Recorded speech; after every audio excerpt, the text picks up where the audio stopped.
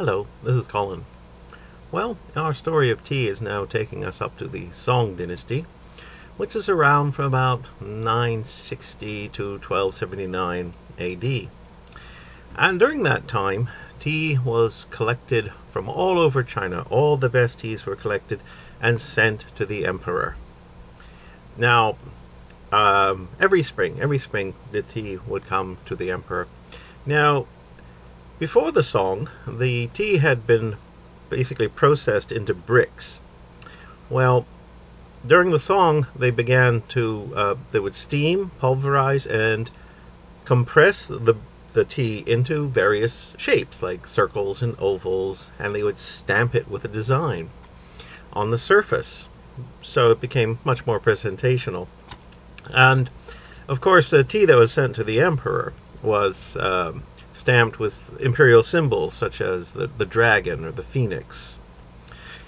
And apparently the emperors took up the study of tea with great gusto. In particular, there was one emperor, Huizong, who spent a fortune, apparently, buying teas and collecting teas and researching teas. He wrote a book about tea.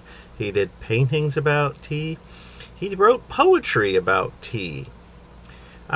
He even urged the people of China to better take care of their tea and you know, do a better job with their tea. It's sort of like, well, roughly if the prime minister started telling people how they were supposed to make their coffee in the morning.